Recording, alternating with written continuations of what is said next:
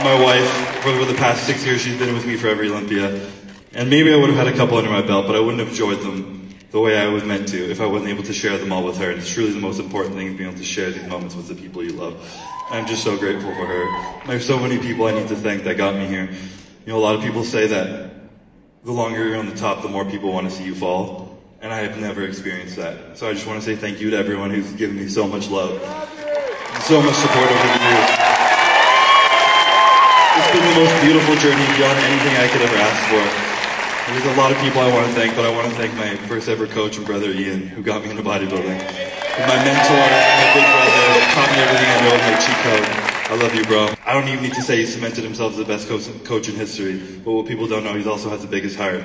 He cares so much about his clients. He loves them deeply. I see his wife nodding his head right now, and he pours everything into them, and I'm so grateful. You know, I want to thank the Olympia, Jake Wood, Dan, everyone who put on this show, giving me the privilege. You see me look up at this emblem up here every now and then, and it's just incredible that I get to stand with these lights, so thank you. The NPC, the IFBB, the Manions, you guys are creating dreams for people, and I'm so grateful that one of those dreams is mine, and I can never thank you enough. So thank you. My family, Maddie, Calvin, my parents, Deb, all you guys who got me through here, thank you guys so much. I love you guys so much. I'm so sorry that this is going to be my last time up here, but I hope, just please, everybody, I hope you guys learned something from my journey, and it wasn't just about winning. It was the champion mentality means having no quit, feeling it all, and just enjoying the moment. Thank you, guys. Chris, let me say this. On behalf of all the people here and around the world, you have been the greatest champion that we could have possibly asked for in the Classic Physique division.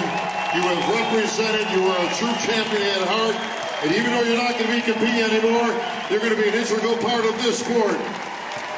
Standing ovation, as it should be, Chris Bumstead enjoying this moment on the Olympia stage.